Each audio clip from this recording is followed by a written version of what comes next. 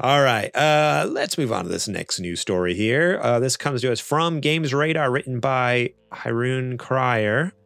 PS5 game streaming is in the works exclusively for PS Plus subscribers. PS5 cloud-based game streaming is undergoing testing at Sony and will eventually be available for PS Plus subscribers. Sony's head of subscriptions, Nick McGuire, was recently interviewed by GamesIndustry.biz, where he revealed the feature is in development. PS5 games are being played over the cloud.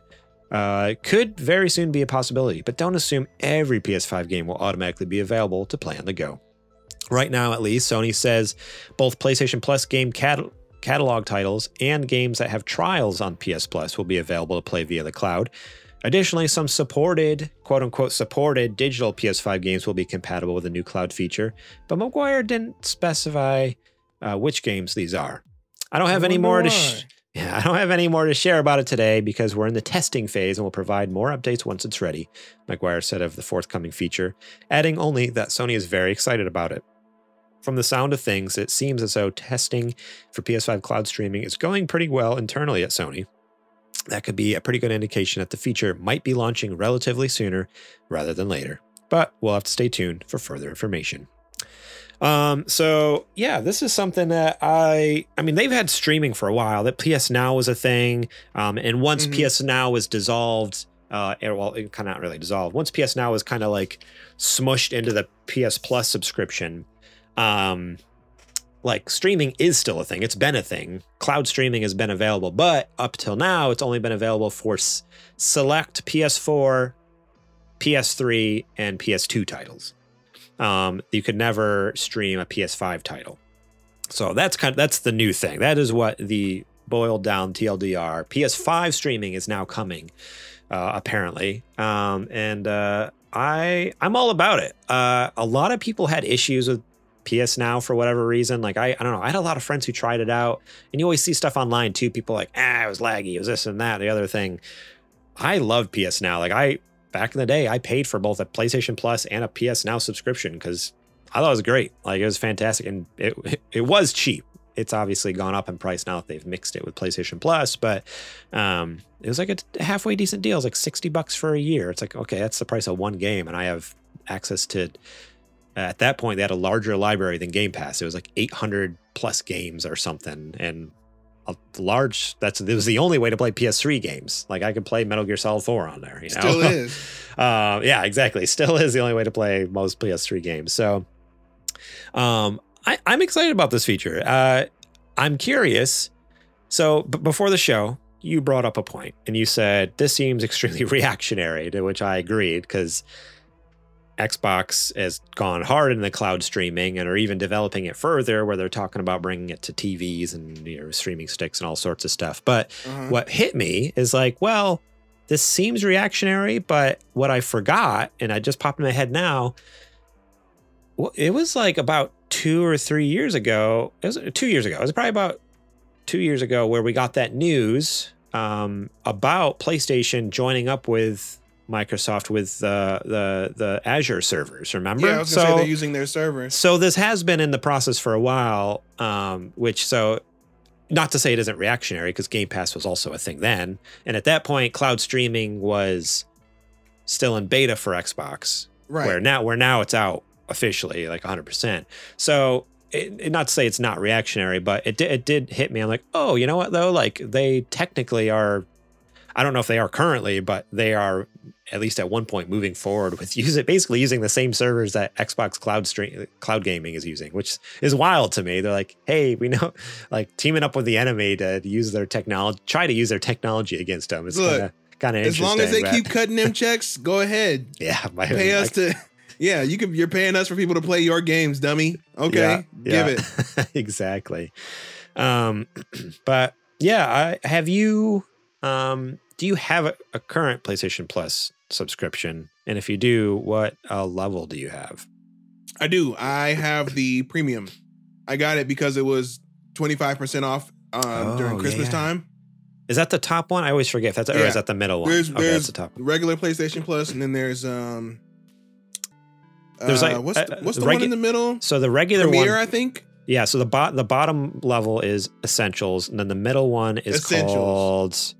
What's the middle Premier, one called? I Yeah, think. Premier, something like that. And then I think Premium. Platinum is the premium. Yeah. Yeah, I forget. I don't. Yeah, it has a funny name. They have a weird naming scale. Instead of just calling it like. Yeah, that's the one that people would need to have to take advantage of this. To use streaming, correct? Right. And I don't know a whole lot of people who are going to do that. And I guess that's why they felt like they can launch this with people only using the premium PlayStation Plus, because it's such a small install base, it wouldn't be that much traffic on the server. Yeah, that's true. As far It'd be as a good test bed, and then once it's running smoothly, then they can be like, "Hey, we're going to start offering it's for everybody. A limited library, maybe to the next tier down or something like that." Right. I would hate for them to limit it like that, but that's what they're doing at this point. Like at this point, if you want to play PlayStation 1, 2, and 3 games, you have to have the premium tier. If you have anything below that, you can't. So they already are kind of heavily paywalling things over there. So it's not. I wouldn't be surprised by it, but yeah. I was saying, I just think it's weird that it took this long. And I mean, I know why they're pushing it now, right? Because that stupid thing is getting ready to come out. Yeah, the Project Q. Yeah. The stupid little handheld thing. And they want to make sure that it's not a complete, even though it's going to be, they want to make sure it's not a complete bust, that people people buy this thing and realize that they can't play PS5 games with it. It's going to be a complete bust. It's so ridiculous. It's so stupid. Like, why? What's the point? Like, it's literally, it's a phone that only plays PlayStation, only streams PlayStation 5 or streams games from your PlayStation 5. It's so stupid. It's a phone. It's a phone that doesn't actually do phone things. Right. And it only has one purpose. Like, it's so dumb. Like, why would anyone? You know what somebody said, which is very interesting, and it's probably true. You remember that Logitech thing? Their gaming handheld. It's like the Logitech Cloud or something like that. Oh, yeah. It's like a Steam Deck thing, but it just does streaming. Yeah, so there's no, like, you can't actually play a game on it. It's just streaming. You know that thing is $300. So guess how much this PlayStation thing is gonna be? Because it's essentially the same thing. Yeah. It's most likely gonna be in that market. Why would I tell anybody to buy that when a backbone is $100? Right? Holy smokes, that's crazy. $300 for a for a streaming only handheld, $300. Wow. Which means that the PlayStation thing you can already do it from your phone. Like, that's what's wild. It's going to be at least $200. It's a free app. It's a free app you download. You just download it and you can stream from your PS5 or PS4. I used to use it for my PS4 all the time. Yeah. Like, you don't even need a PS5. You can just, I mean, if you want to play PS5 games, you need a PS5, but you can stream, and you can stream from anywhere in the world as long as your PlayStation is connected to the internet and has an auto on feature. I can log into the internet over in freaking Frankfurt, Germany, if I wanted to, and play my PS5 over the interwebs. Right.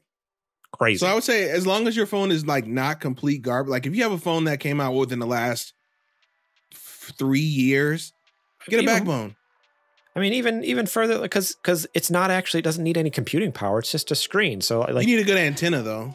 You need a good Wi-Fi antenna for your phone. I feel like. I guess, but I mean, why they've pretty much had the same Wi-Fi band. Like, it's been wireless. What is it? I don't even remember the AC. I think it is AC. now. Like, they've had those antennas for like the last like 10 years now. So I mean, anything within the last like 7 or 8 years, easily, right. Like you could just download this free app onto your iPhone or Android and stream games, buy a backbone, or again, iPhones. I'm sure Androids have, I don't know because I don't have experience with them, but iPhones have the update where you can use a PlayStation 5 controller through Bluetooth just on your controller or on your phone. PS5 controller, Xbox controller, either one. It's like, I think you can use a Switch Pro controller too, if I'm not mistaken. Yeah, you can. Yeah, because I've used that on the go. So, yeah. So, get a backbone or just pair your controller, dude. They're going to try to charge an arm and a leg for this thing because they know they're not going to sell a whole lot. So they want to get as close to like breaking even as they can on this. Who was it? Someone compared it to the Wii U gamepad. Was it Eddie? I think someone. So. Somebody was like, "Why? Oh, yeah. It's Sony, basically a great Wii idea. U gamepad. Copying the Wii U.